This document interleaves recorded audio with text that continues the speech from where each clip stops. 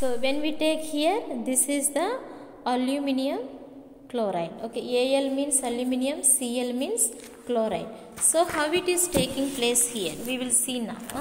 Aluminum chloride. Just hold on. So aluminum atomic number is what? 13. Aluminum atomic number is 13 and chlorine atomic number is what? 17. Now aluminum is metal, chlorine is non-metal. So aluminum 13 means what? 2, 8, 3 electronic configuration. So here 3 are there. Okay, 3 chlorines, Al3. So here 17 electronic configuration, 2, 8, 7. So 3 chlorines are there. So it needs 1 electron. So aluminum has the 3 valence electrons. So for one chlorine 1, another chlorine 1, another chlorine 1. Since Al lost the 3, it will have a Al3 plus and Cl getting Al3 minus. 3 electrons it is getting. Okay, 1 chlorine getting 1. So we write only the Al. Okay, here we have to write. How we have to write? So like this we have to write here. So for example, Al. Okay, so Al will be losing the 3 electrons, na? Al3 plus, and the next what we will write? Cl. So how many are there? 3. So 3 we write here. So 1, 2, 3, 4. Sorry. So like this. So how it received 1 electron. All 3 chlorines, her chlorine 1 electron got. So minus. So this is the way we should write here. This is Al3 plus 3 plus and in the bracket. This is the formation of aluminum chloride. So different compounds forms through ionic bond and covalent bond. Okay, it is the formation of aluminum chloride. Understand? So now we see for the formation for the sodium and oxygen. Okay, sodium oxide. So here it is not proper. Just look at your textbook. Take page 117. Understand? For example, sodium atomic number is what? 11. Okay, sodium atomic number is 11.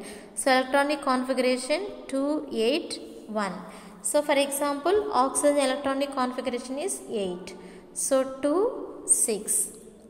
Understand? So sodium, how many it has? Na2, sodium oxide. So sodium is metal, oxygen is non-metal. Understand? So how do we write? Now here we will write Na. How many valence electrons? 1. But how many it has? 2 it has, na? Sodiums it has 2. So that is why we write Na and Na. So here 1 and here 1. Okay, it has 2. And then we write plus oxygen. So oxygen, how many it has? Valence electrons 6. So 1, 2, 3, 4, 5, 6. And then it need 2 more electrons. So how do we write? So 2 will come here.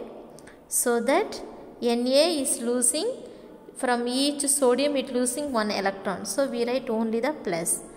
So 2 sodiums. And then for the oxygen we write oxygen only how many it received? 2. So 2 minus or minus. It has already 6 and it is receiving 2 more. So 2. Okay, so this is the way. So this is the way they form the compounds.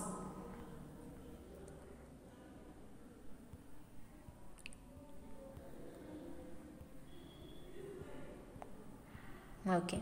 So valency. What is the valency? We saw many different examples of how atoms of different elements lose or accept electrons to achieve inert gas configuration. So we saw so many examples how their valence electrons, how they are receiving the inert gas configuration.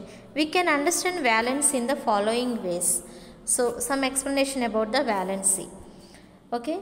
So, sodium has one electron in its valence shell which it loses to achieve inert gas configuration. Therefore, the valency of sodium is 1. Calcium loses 2 electrons from its valence shell, so its valency is 2. Chlorine has 7 electrons in its valence shell and gets an electron to complete its octet. Therefore, the valency of chlorine is 1. Okay. So, one more thing here, valency. They are speaking about valency. So, when we take chlorine is here, it is the 17. So, 287. One more it need to get the 8. So, it receiving 1 electron from here. So, chlorine valency is 1. Okay. Valence and valency. Valence electrons means, so 7.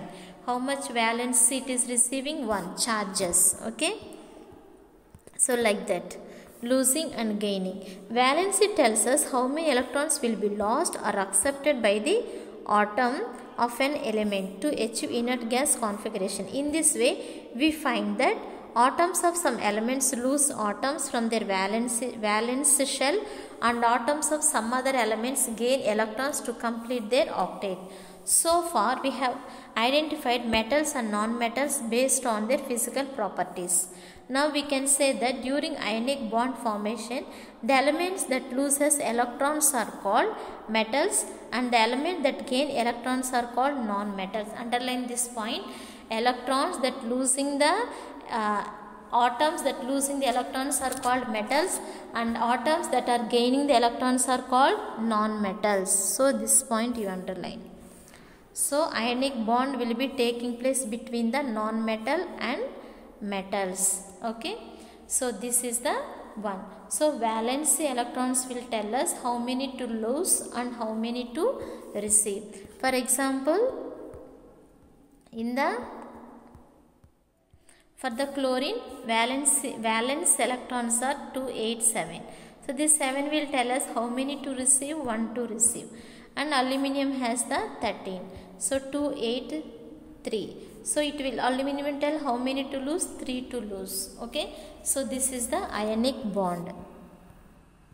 So here are some questions are there. You just do it. Okay. Some questions na.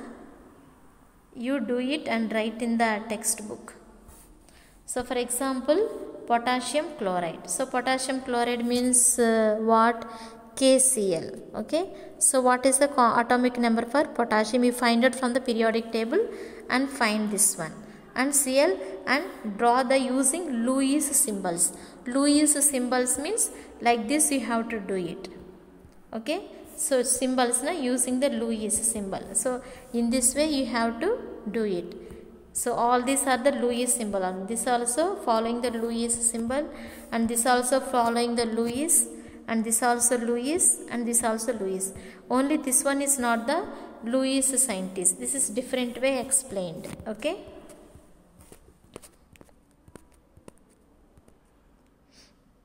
Then how will be the charges of potassium and chloride? And you by losing and gaining, what are the charges? So all these questions you write it in the notebook. Thank you, students.